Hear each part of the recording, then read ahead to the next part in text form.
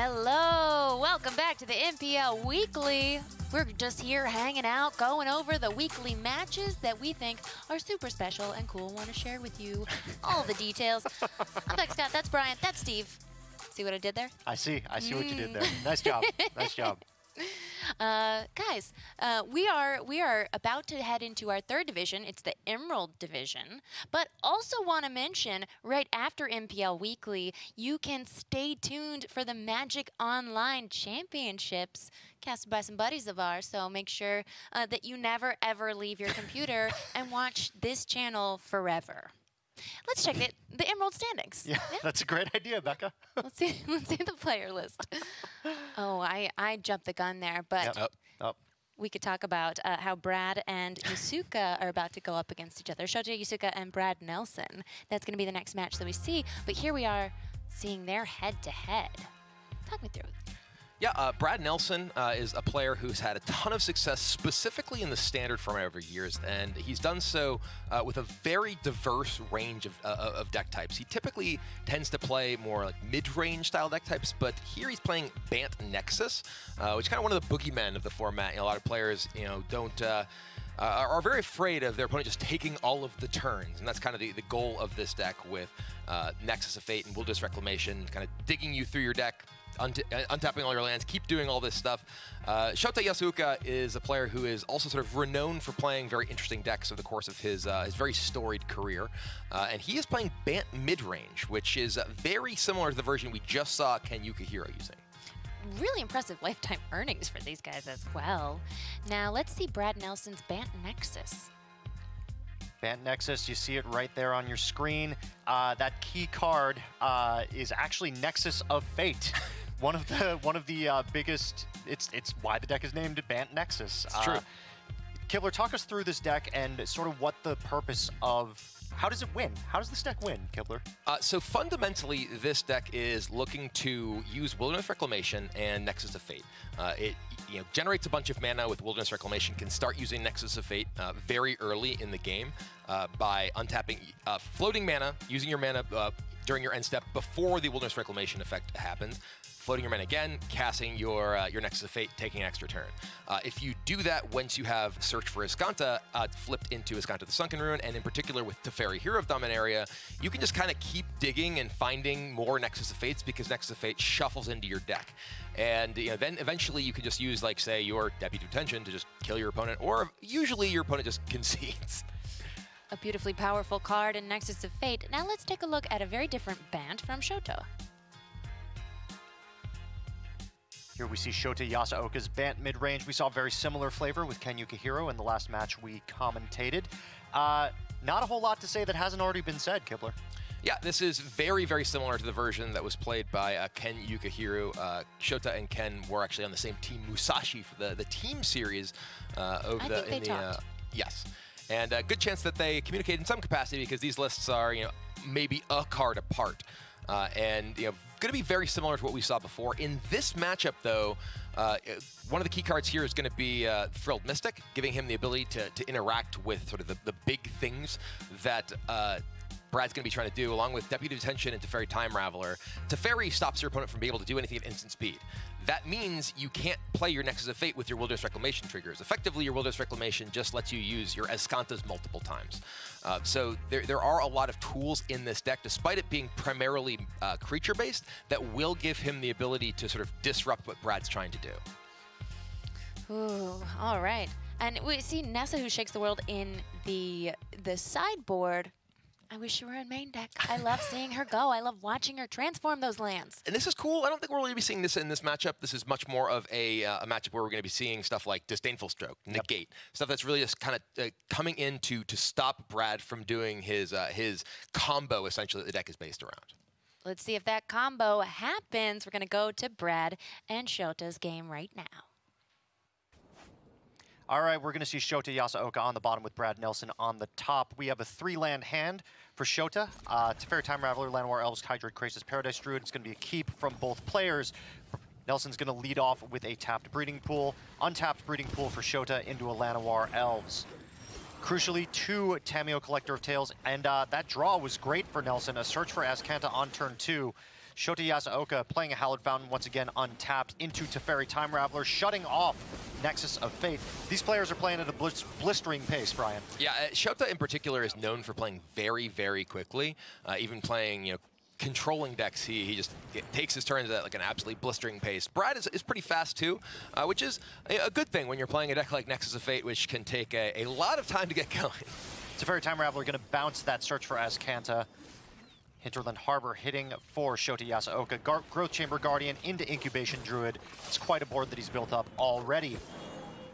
Brad Nelson draws another copy of Search for Azcanta with no land drops for turn, meaning that Wilderness Reclamation and Tamios are going to be stranded in his hand.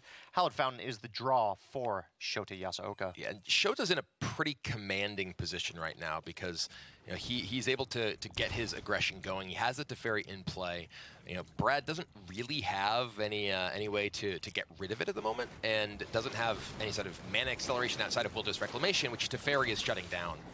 And that 4 X's 4 for Hydroid Krasis. They're going to draw Yasooka 2 cards, gain 2 life.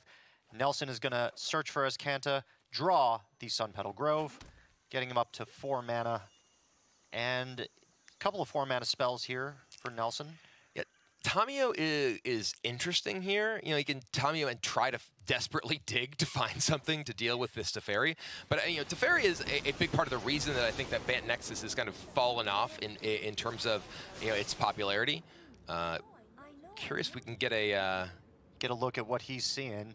Yeah, he's going to choose. Looks like he is going to choose Teferi, Hero of Dominaria. Yeah, so he needs to find Teferi in order to get the other Teferi off the board, and he found it. Does. Wow. So that's actually huge, because that means that he will have the ability to get rid of the Teferi Time Raveler and unlock his other spells, at least temporarily. Specifically the Wilderness Reclamation. It's not enough yet though, because he's still under pressure here. He has the Root Snares, which, you know, he needs in order to stay alive, and can't use effectively as long as the Teferi's in play. Yukihiro going to take that Tamio out with both his creatures.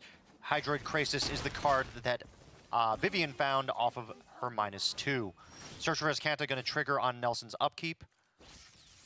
And that is going to be a Chemister's Insight going to the graveyard that can be jump-started later. Hinterland Harbor, the draw for Nelson. And now, you know, this is definitely a very tough spot. He has the Teferi, which does give him an answer to the opposing Teferi Time Raveler in the form, you know, the Teferi Hero of Dominaria. But playing it now, tucking the Teferi Time Raveler doesn't really accomplish much. His Teferi just dies, and then Shota will redraw his Teferi in a couple of turns. He does have the ability to get out the Wilderness Reclamation first, which is what he's going to do. Yep. Although, this is interesting because it sort of, he's going to get his lands untapped, but he can't actually play anything here, thanks to the Teferi Time Raveler at the end step, right? And going to be a Paradise Druid coming down at the end step for Shota, thanks to his Vivian. And a 3rd Paradise Druid drawn during his draw step on his turn. Man, we were talking about the ability to flash in creatures, the ability to ramp at instant speed.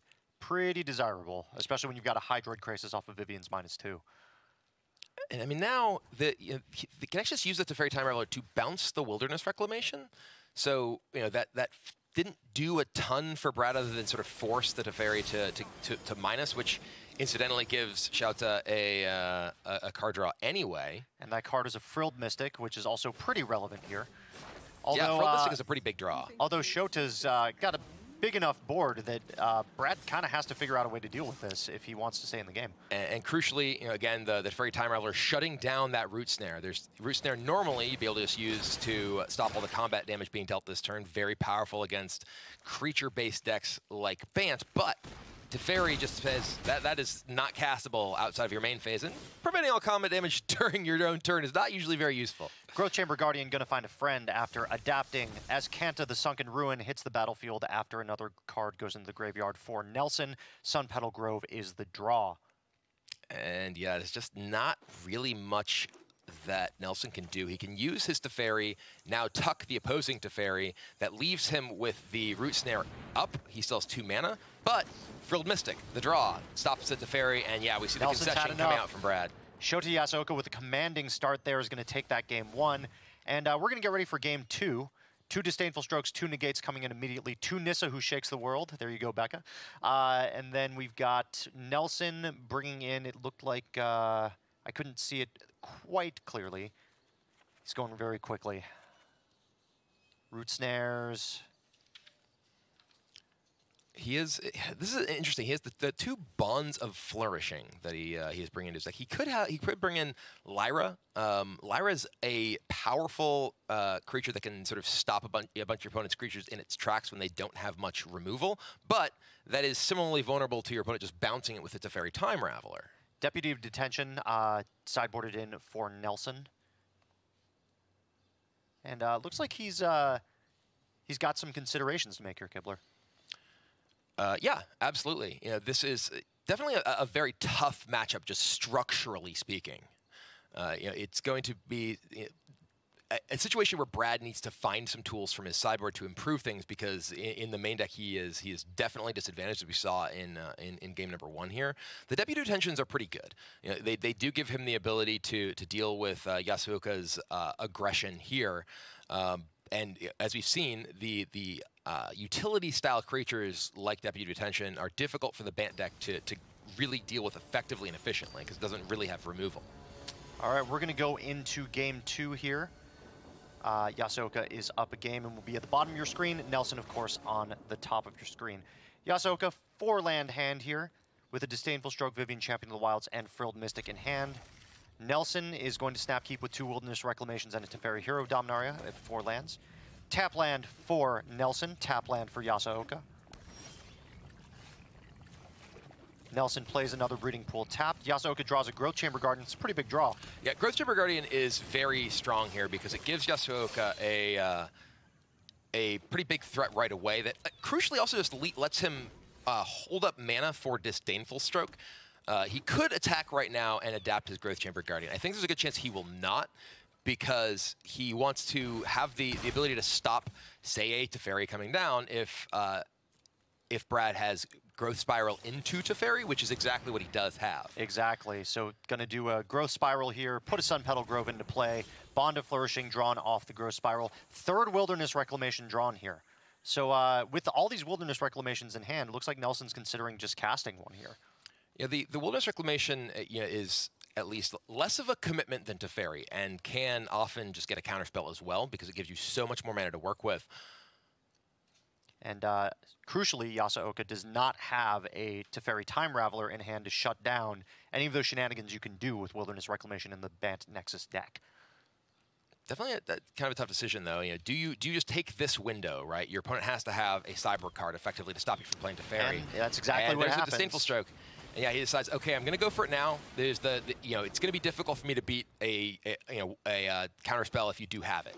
And by casting it now, I'm at least not risking hitting a Frilled Mystic. If I give you another opportunity to play a land, you could Frilled Mystic me, and Brad decides to go for it. Doesn't work out for him, though. A Frilled Mystic, which, by the way, Shota does have. Yes.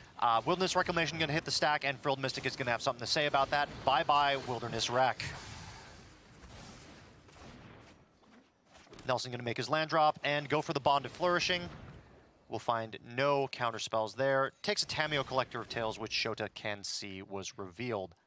The Bond of Flourishing is kind of an interesting card. You know, just gives him a little bit more access to key permanents in the matchup here.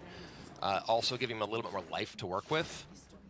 Ooh, kind of a miss here. Yeah, Vivian, Champion of the Wilds with another one stranded in hand. No creatures found in that look at 3. Paradise Druid, the only creature in Shota's hand. Nexus of Fate drawn for Nelson.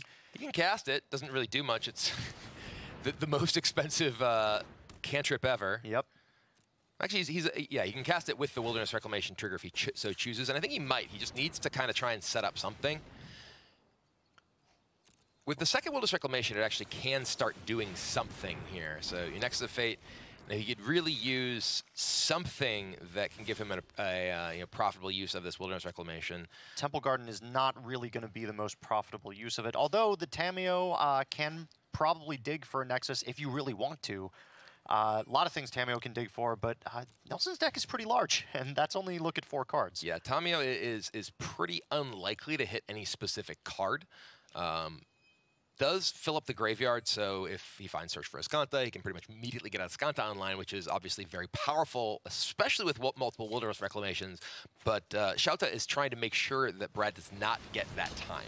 The one thing that Tamiyo cannot get from the graveyard, of course, is Nexus of Fate, because it gets shuffled into the deck when it goes in the graveyard from anywhere. Yeah, if you have time, Tamiyo can definitely find you what you need, because it can dump things into the yard, and then, okay, well... Two Nexus of Fates. Whoa! Wow. Oops, an oops from Shouta. Wow. That's a crazy find. And with the Wilderness Reclamation and a second one with Tamiyo, this is going to start to be really powerful for Brad. And Shouta notably has no way to interact. No, this is basically Brad, having the luxury of multiple turns. There's a Search for Azcanta that hit the bin too. So Tamiyo can regrow Search for Azcanta.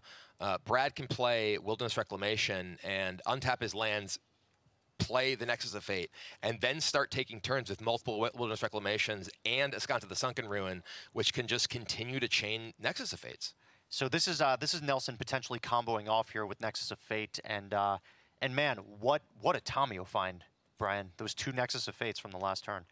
Yeah, that was absolutely huge for Brad Nelson there. You were saying, Tamiyo is unlikely to find you a specific card, and then it found him not one but two, and frankly, he needed two, because he needs to actually he needed to take that turn to kind of reset up, and then get this turn to really establish the possibility of even just like fully looping.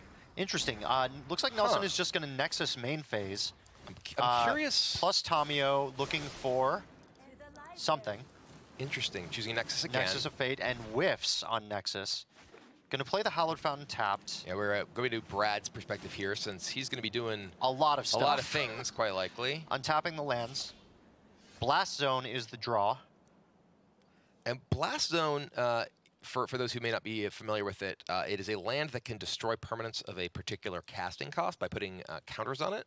You spend mana to put counters into the Blast Zone. It works very well with Wilderness Reclamation, because you can tap the Blast Zone to put the counters on it, immediately untap it with Wilderness Reclamation, and set it off.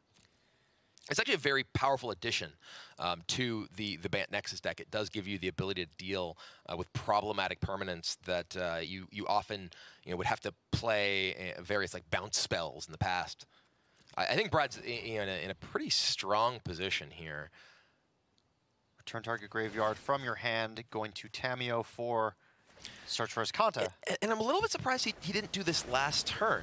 And this is sort of what I was expecting, and I'm not sure what the thought process was necessarily, because now you can search and play Wilderness Reclamation.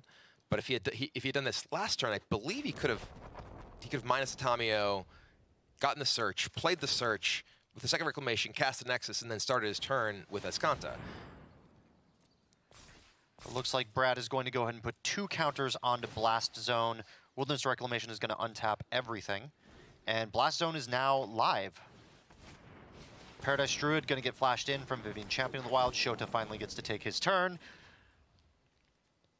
Vivian going to -2, try to find something once again. And Disdainful Stroke is the draw for Shouta, which is pretty big. Paradise Druid, at least it's a creature, but Vivian is going to hit the bin for another one to be played. The Disdainful Stroke is a pretty big deal for Shouta here. It does give him the ability to stop an individual Nexus of Fate or a Teferi. So that's a very important thing for him to find. Vivian's going to say, let's take another spin, see if we can find another creature. Finds another creature. It is another mana creature. It's also another 2-cost creature when there's a Blast Zone with 2 counters on it at the moment. Feels bad. Yeah. Feels pretty bad. And looks like Tamiyo is going to hit the bin here.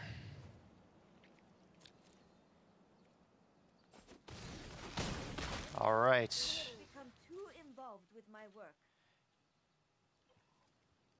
All right, well. Brad's thinking about whether he wants to pop this Blast Zone, I believe. Well, Blast Zone right now, it's non-land permanents with that cost, right? It would kill a search for Azcanta? It would, I believe. So I would be surprised if he chose to pop that before that flips into a land. Gonna go to his turn. Upkeep trigger for search for Azcanta. What do you know? We found Azcanta.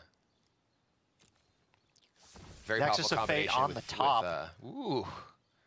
Okay. And so we've got Azcanta the Sunken Ruin, which notably can dig for non-creature, non-land cards.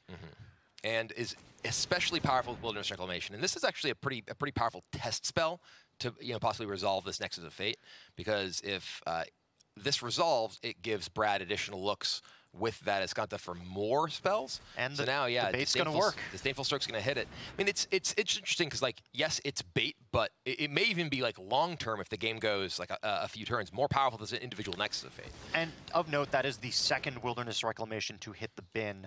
So Brad only has one more left in the deck, barring any Tamiyo shenanigans of getting one back. But Cruci already has one in play. Yes. And he doesn't necessarily need more than one when you have a lot of land, and that he does. Wilderness Reclamation trigger is going to go on the stack as Azcanta trigger before the untap. Another Nexus of Fate. Wow. Floating some mana. And I believe it looks like he has 3, 4, 5, 6, 7, 8, 9, 10. So can he Nexus of Fate and I think he can Nexus of Fate and Azcanta here. Again. Wow. So this is really where things get totally nuts. That you just kind of start and there's another Nexus of Fate. So here's where the deck starts to go off, and we're gonna see Brad Nelson take a lot of turns. Deputy Detention. Well, let's just forget Yasooka's here. We'll remove his perspective entirely. He's not going to be doing anything. So another Nexus of Fate revealed from Azcanta the Sunken Ruin. Brad will of course put that into his hand. Going to go ahead and end the turn with 3 Nexus of Fate in hand. Blast Zone adding a few counters. Looks like. I do want to say it's a little ironic that Brad's avatar is Domri. It's like he's the one who's just like smash all this, Azorius nonsense. It's like, dude, you're going to play a Deputy of Detention while taking all the turn. You're not smashing anything. Growth Spiral is the only non-creature, non-land card to hit. Use that Growth Spiral to draw a card. It's a Blast Zone. Put it right into play.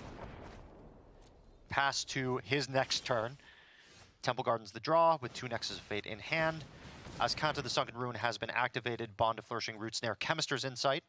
Chemister's Insight notably can draw him a number of cards, hopefully digging closer to that Teferi to hopefully ramp up to that Teferi emblem and end the game. We're gonna see a lot of triggers, a lot of turns, a lot of Azcanta activations. This is where, like, if you're just kind of playing a game on ladder, you might be like, okay, fine, I can see it. You have a bunch of extra turns coming up. You're gonna keep digging, keep doing all these things. But this isn't ladder. This is the Magic Pro League. There's a lot at stake for these players.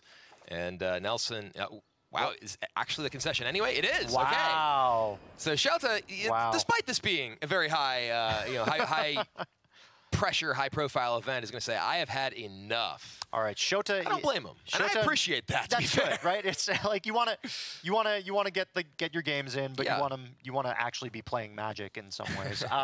So we've got Nelson sideboard. Shouta didn't sideboard all that significantly. Nelson, it looks like he has a couple of decisions to make here. God Eternal Kevnet going to come in. New card from War of the Spark, the God Eternal. That is a 4/5 flyer. Reveal a when you draw your first card for the turn, reveal it. If it is an instant or sorcery, you copy it, and the copy costs 2 less to cast. I think this sort of alternate sideboarding strategy here, may have something to do with just the fact that what he has seen from Shouta in the first game, and sort of trying to figure out how best to kind of catch him off guard with precisely how he is taking his deck's direction.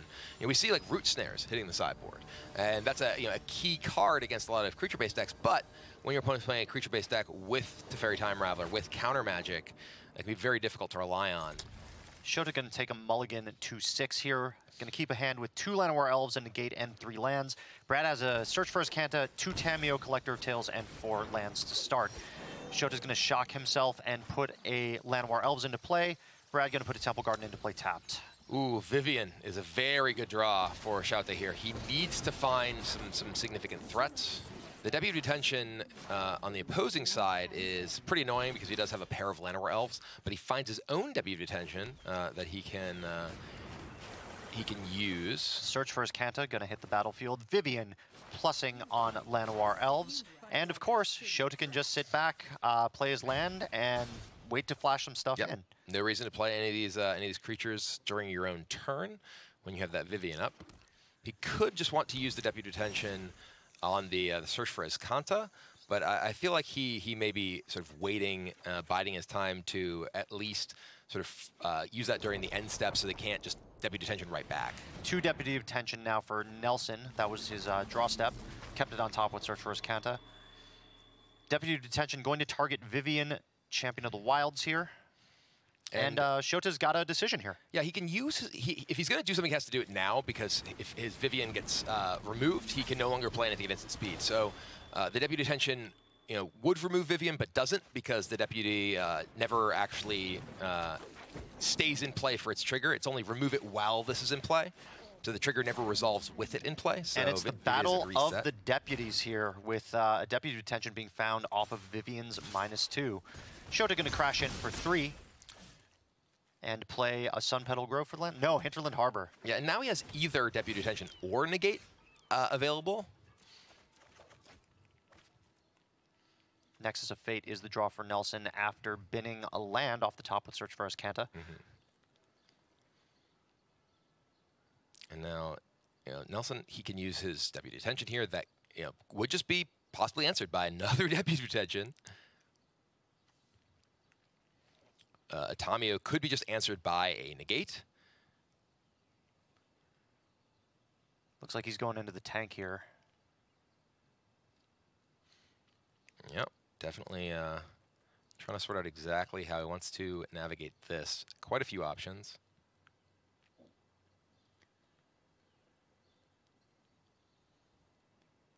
So if you're Shota here, you've got the Negate up. What are you looking to save that Negate for? Are you just going to negate anything that Nelson plays that, like Tamio, for example? I mean, it looks like that's what he's choosing. Tamio, does have a lot of loyalty and does run the risk of your opponent finding more powerful things. But at the same time, you don't really have much else going on. So, if your opponent, say, plays Teferi, you'd be very happy if you, had a Negate available for that. But at the same time, you don't want to let your opponent find it Teferi if they don't, and you're largely relying on just sort of beating your opponent before they assemble everything. Well, and this damage that Brad's taking is certainly adding up, right? Even though they're only 1/3s, 2 1/1 Llanowar Elves, Brad's at 11. Like, yeah, pretty healthy, but starting to get down closer to needing to make something happen. There, the Deputy comes down. And going to exile the Deputy. He's going to target the Deputy, which would put another Deputy into play. Right. And which is interesting, because if this resolves, Shota can just Deputy back, which is now this Deputy comes into play, targets the Llanowar Elves, but now Deputy can come down, hit both Deputies, so he hits Deputies, and then he gets his Deputy back and gets to search for his Kanta as well.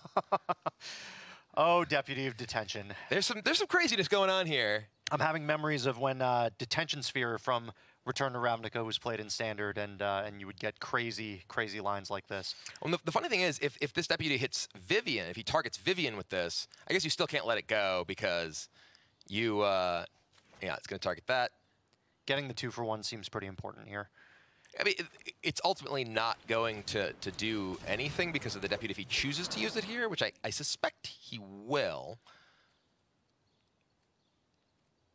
Yeah, going to play an Incubation Druid. Let it resolve. Which doesn't necessarily matter at this point, but yeah, and we're going to see Deputy come out, and yes, wow. Deputy will hit 2 Deputies, and the which gets your Deputy and your Elves back, and hits the search for Escanto when your Deputy comes back. What a blowout. And now, with the, we're going to see a minus of the Vivian. He can try and find just a Frilled Mystic, for instance. Another Deputy of Detention. All right. But now, going to adapt the Incubation Druid and just send in for 7 damage here, putting Brad Nelson down to just 4 life. Oof. And Brad, he doesn't have the mana to even cast the Nexus of Fate. He does have the Blast Zone, but it only has 1 counter. There's a Wilderness Reclamation, but I don't think this. I believe it's gonna 1 mana short to cast the Nexus. He could. No, he needs to be able to. Well, no, he can with the Wilderness Reclamation. He can cast Nexus of Fate, right? He casts Wilderness Reclamation now, and then he floats 2. Gets to cast the Nexus to Fate. Right. Oh, and then he can actually use the Blast Zone during his extra turn. Which would get rid of the Deputy of Detention. Right. Yeah, a second Blast Zone. Oh my God! Wow. This is wow. This turned around on a dime. Yeah, my the goodness. Wilderness Reclamation here. So with the second Blast Zone drawn 2, he actually only needs to get the Deputy of Detentions, right? He can put 3 counters on Blast Zone, or 2 counters on Blast Zone, untap it, fire it off, kill both Deputy Detentions. Deputy Detentions come back, remove the Llanowar Elves and the Incubation Druid. And we're seeing just the sheer power of Blast Zone in this deck in combination with Wilderness Reclamation. This is crazy. All right, so Brad has put the counters on his first Blast Zone in order to use it after the Wilderness Reclamation trigger untaps the lands. Yep. Gonna float some mana here. Mm-hmm.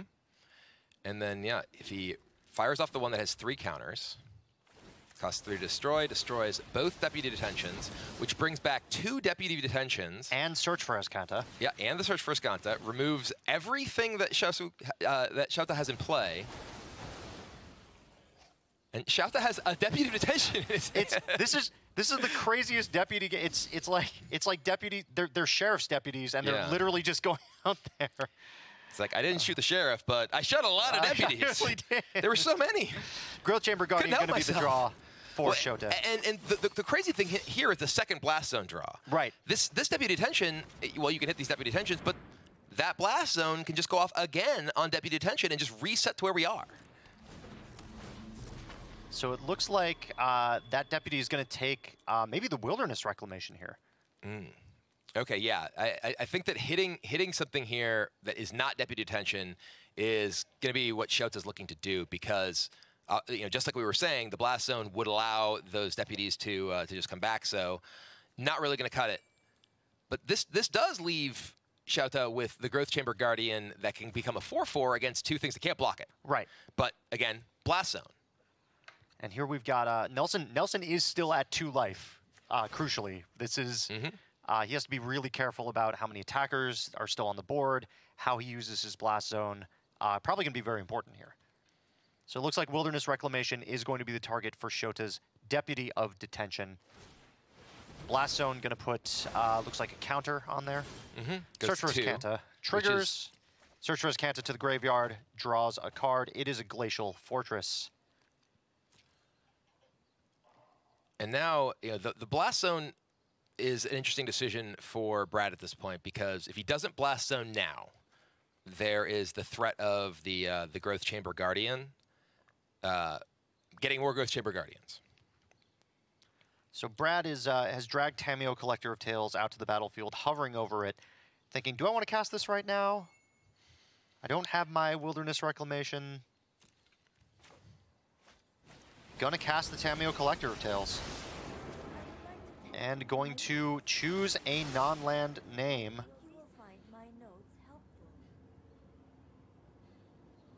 What is he gonna look for? Looking for, I really hope, Deputy of Detention.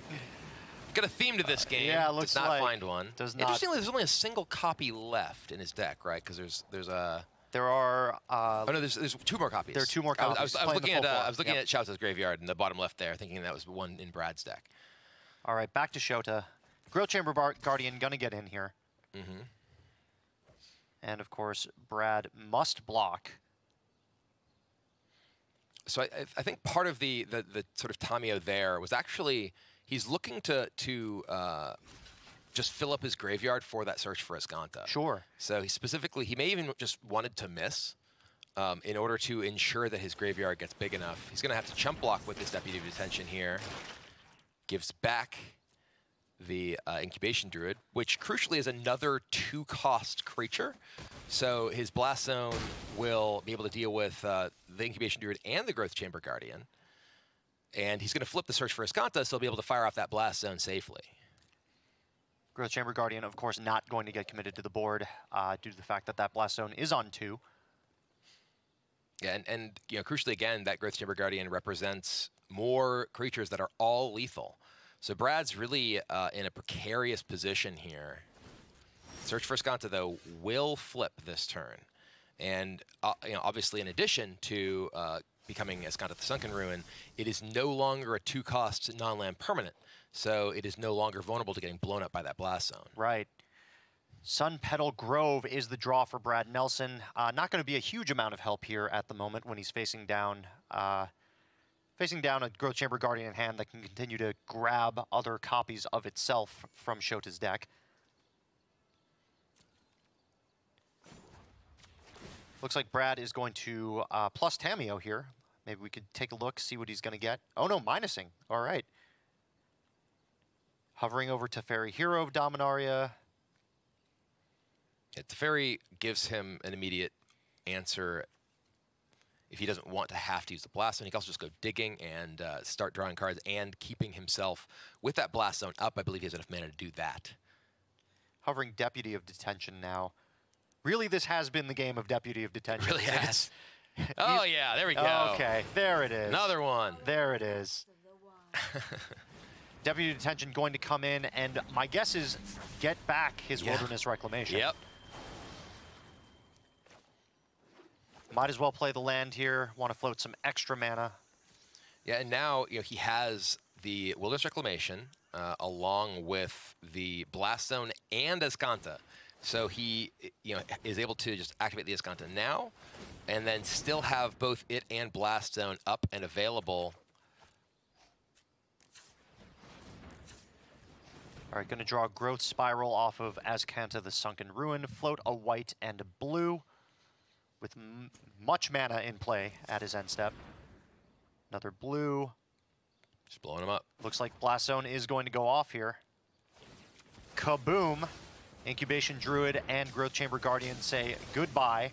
We were unfortunately within the Blast Zone. Shota draws a Breeding Pool and commits a Growth Chamber Guardian to the battlefield, paying 2 life for a Breeding Pool to come into play untapped. Looking through the graveyard, looking at the things on the battlefield. Growth Spiral is going to be cast by Nelson. Nelson draws a Hallowed Fountain. We'll probably put it onto the battlefield tapped.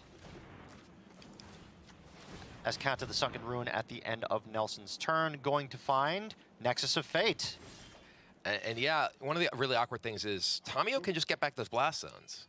He can just minus the Tamiyo to get back Blast Zones. So if Shota were to have used his Growth Chamber Guardian to just get another copy, put it into play, it's like, okay, I'll just kill both of them. Right.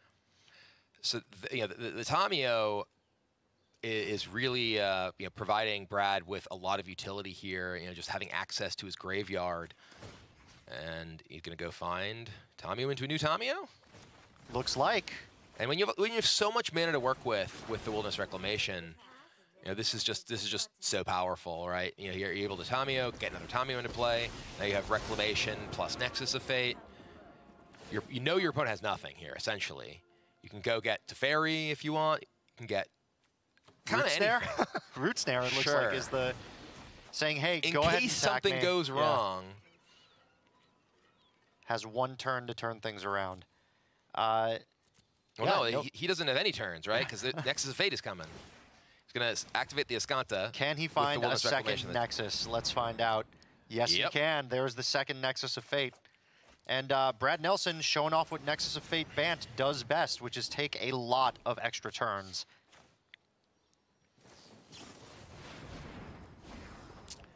Let's do the Nexus of Fate again. That's how the time goes, right? 2 Nexus of Fates on the Escanta activation. So Brad is right in the middle of the next eye. The good game from Shota. All right, I've seen enough. Brad Nelson winning with Bant Nexus. Wow. Beautifully done. That is such a complicated, intricate deck. It's like a ballet. Oh, there's a lot going on. There's a lot going on there, certainly. And I really think that the superstar of that game was Blast Zone. Absolutely. We saw Deputy of Detention. Well, Deputy Detention. The game.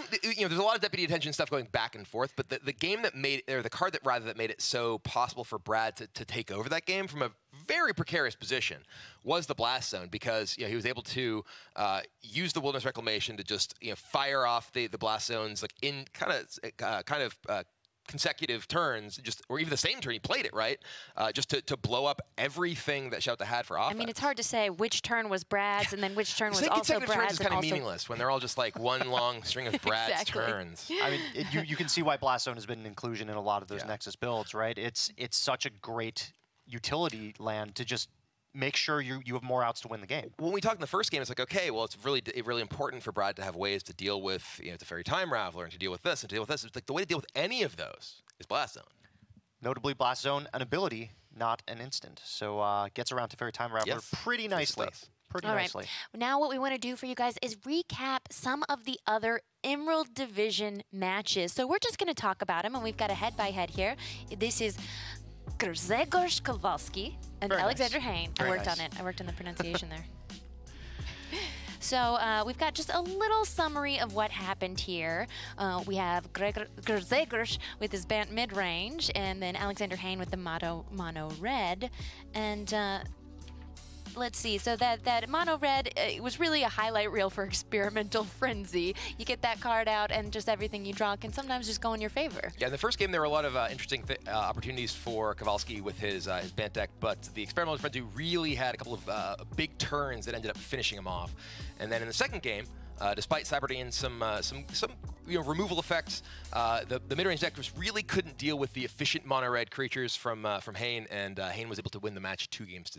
Yeah, very impressive win from Hain there. But Kowalski did very well last week, so maybe he's learning a little. He brought that Demir deck last week, and then the Bant as well this week, as well as everyone else who brought Bant this week. Popular deck this week, so for sure. Maybe Very he'll popular. be reconsidering which deck to bring in the future. We'll see, or maybe he's going to try with the Bant some more. But yeah, an impressive win from Hain there. Yes. We have another recap match we want to show you guys. This is Martin Yuza, and Yasooka again. Yeah, this is actually a match that was a sort of makeup match from last week. This is why the players are playing different decks. We just saw Shota. He wasn't playing Sultai midrange. He was playing Bant. But this was a match the players couldn't quite find a time schedule last week, so it was played going into this week. And in the first game, it was just kind of a blowout. Shota never had a second land, and if you've ever played against Mono Red and missed a land drop, you know how that works. Feels extremely bad. That's how it works. And it looks like Yuza came back from nothing against Yasooka's 10 life, and Ugin with a Rekindling Phoenix, and of course, everybody's favorite, Tybalt.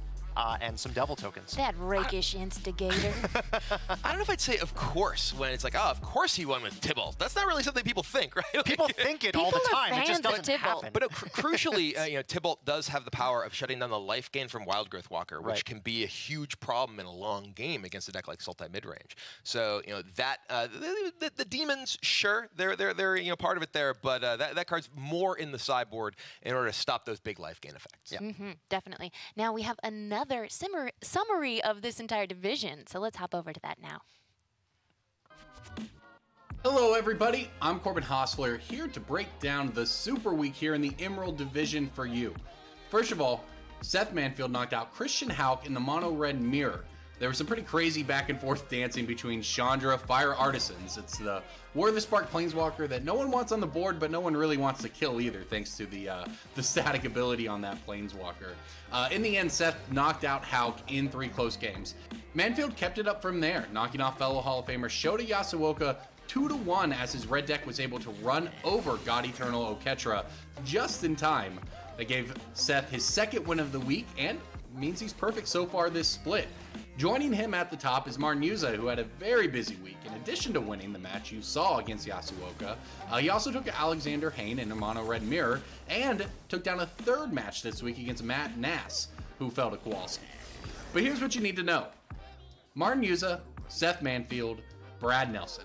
They're all off to perfect 3-0 starts and lead the way here in the Emerald Division for the War of the Spark split after 2 weeks of play. Matt Nass and Shota Yasooka represent the other end of that. They're 0-3. But hey, in a field like this, a field as strong as the MPL, look, there's always going to be somebody who has to go 0-3, right? And in this case, just happens to be those two. So we're seeing some early separation here in the Emerald Division. Now, I know it's only a few games in, but the more distance the players at the top can put between themselves and the rest of the field right now, the better off it'll be for them in the long run. Brad Nelson, Seth Manfield, Martin Yuza, all off to great starts at the top. They're pacing the way here in the Emerald Division. We've got a lot of great weeks ahead of us, so I'm really excited to see where this division goes from here. You know what, Brian? I'm going to do something unpredictable, and I'm going to say Brad Nelson's going to win this division after all. Yeah, he was number 2 on that list. I'm on your strategy. They I'm all on your have strategy. 3-0. Take someone who hasn't lost and say they're going to win. I'm just impressed with the use of that deck we just saw. It just blew me away. Brad Nelson is a very impressive player. Yeah, Brad is an extremely strong player. In particular, you know, his flexibility to play a wide variety of deck types, as I was mentioning going into that match. You know, a lot of players have a style and they stick to it. I'm one of those players, frankly. I like to play my mid-range green creature decks, you know. People like, BM Kibler, does that mean you're bad mid? No, it's Brian Midrange Kibler. That's what it means. It's not actually my middle name, but no. And you're part elf, I should mention. There you go. It's hidden under the headphones. All right, so now we're going to look at our final division, and this is the Sapphire division, and we have a very interesting matchup that we'll get to in a bit, but I think we have a graphic of this division overall. Ooh, yeah. Oh, no, the Emerald standings one more time, just so we can... we saw it in that recap. But here they are again. In case you didn't see it. Yeah, no. And you want to hear us talking over it. Okay, I guess I did pick whoever was on top. Yeah, he's first in this list, so your strategy remains unchanged. Yeah. But yeah, no, I mean, you know, like we were just saying, Brad Nelson, a fantastic player. Seth Manfield, we haven't really seen play too much in these first couple of weeks, but you know, he's a player who I like to joke hasn't stopped winning ever since I stopped really competing on the at the top level of Magic. You got out at the right time. Apparently, because Seth's just been mowing him down ever since I stopped competing regularly, along with Martin Yuza, who is a world traveler who gets to play from home now. Really topping off this division. And seeing Shota at the bottom there, it hurts me because I'm so impressed with how quickly he plays. You know, it's just the glance of a color, and he knows what he's going to play. Yeah, he has like sort of a preternatural ability to just understand what he wants to do in any given situation. Yeah, like oftentimes, especially playing live, it can throw his opponents off. You know, you're trying to like kind of keep up in the pace with him, and it's impossible because there's no way you're making decisions, you know, at the sort of pace that he is. Right, of course. You want to match the energy of what your opponent has, and you have to say, no, I'm allowed to go slow. Don't you put that on me. Okay. Well, my way. Well, before we get into the Sapphire division, we are going to take a little break. Okay.